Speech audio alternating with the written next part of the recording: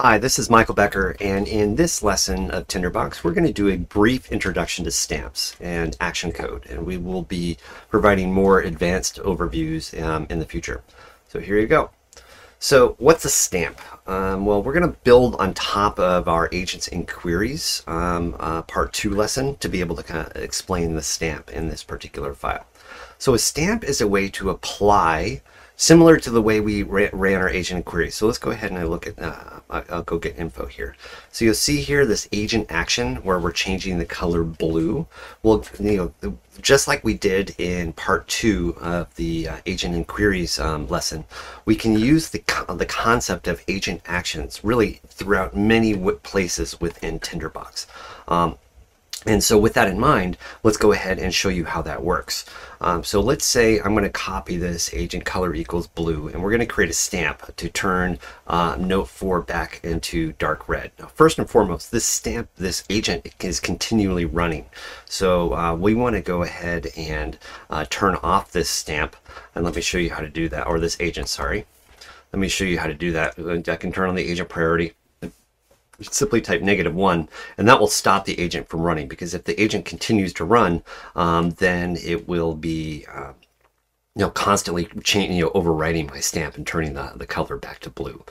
So let me go ahead and show you how to apply a stamp. So we're going to go up to stamps, and you'll say first and foremost we can just do what's called a quick stamp. And so let's say I want to quickly change this color note, this note to color red. So I can type in the color. So I'm looking for the attribute color, and it will show me here that the value right now of color is bright blue. So if I change that value to a red and apply the stamp, it instantaneously changes the color to red. So that's one way to manipulate and manage stamps. The other way to use stamps is to actually create and custom ones. So if I go up to the stamp inspector, so I'm going to select stamp inspector here, and I'm on the document inspector section here, and I click the stamps tab. If I click plus, and we'll say change color to green, is going to be the name of my stamp. And just like we did in action code when we were running an agent query, I can go ahead and say color equals, and remember it's an equivalency sign, so it's not a double equals, it's an equals bright green. All right, and I end all of my arguments with the semicolon. So I've just created my first stamp, and so if I go here, you'll see we now have this stamp. So now if I select note number 2 and hit apply, it now changes color to bright green. So the reason why stamps are so valuable is that you can automate a lot of actions and activities that you want to do within Tinderbox. Let me show you another way about going about doing that. So let's create another stamp, and we're going to say type equals other stuff. Okay, and we'll close it out with a semicolon. Whoops. And we'll change type to other stuff. All right, and so I've got this note. So now what I'm going to do is I'm going to select multiple notes, because I want to change multiple notes all at once. And so if I've selected all of these notes and I hit apply this particular stamp, and you'll see now if I go look at the type value, and the type value is now other stuff across the board. So I was able to select multiple notes, change them all at once. Now, just like in action when we were demonstrating in part 2, or part 1 of the agent query, you can also string together stamp actions. So type equals other stuff, and so here we can also go and say color equals, and 7 is the number for the default color of notes.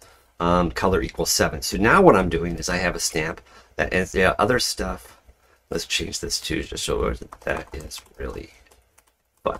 So essentially what we've now done is we've said other stuff that is really fun, color equals 7. And now I'm going to select all of the notes, hit apply. They all turn gray, and look, when I go look at all of their types, it's all other stuff is really fun, is in the type section. So essentially what we're now able to do using stamps is we can manipulate one or more attributes and change their values very, very quickly. And you can do this with prototypes too. So let me show you one more. let's say I go and do a built-in prototype like person. So we now have the person prototype, and now I want to go prototype equals person. Okay, put the little semicolon there, and let's change these notes to just people. So Michael Becker, Mark Anderson, and Mark Bernstein. Okay, so we've got 3 notes that we've now changed to people, and also too, while we're at it, since we're changing these notes to people, let's also change their type to people. And let's go, and we're going to leave their color as 7. So, and with that in mind, we can just go ahead and delete that because we don't want to change their color. So now what we're doing is we want to change these 3 notes to type people and give them the prototype person. Now watch what happens. I'm going to select all 3 of the notes, and I'm selecting them all by holding the shift key down when I do that. Hit apply. They're all now person prototypes, and they're all color maintained their color. Now even though the prototype color is green, Tinderbox is smart enough, by the way, because of this concept called inheritance that we'll do another talk about it in another lesson, where it will not overwrite the value of an attribute in a note if there already is a value that exists, because we don't want action agents to like destroy our file. So Tinderbox actually has some underlying intelligence there. But you'll see what we were able to do is that we're able to change the type to prototype equals person, and you'll see that their type is all now people as well. So that's how to use stamps. And again, there's so much you can do with stamps. They're really fun, they're really cool, and there's a lot of intricate value that comes into play as you're looking to manipulate, manage, and literally transform your notes and manage your file. But that's just stamps. We'll call that stamps part 1, if you will, and we'll build on this later in future lessons. So thank you, Alex.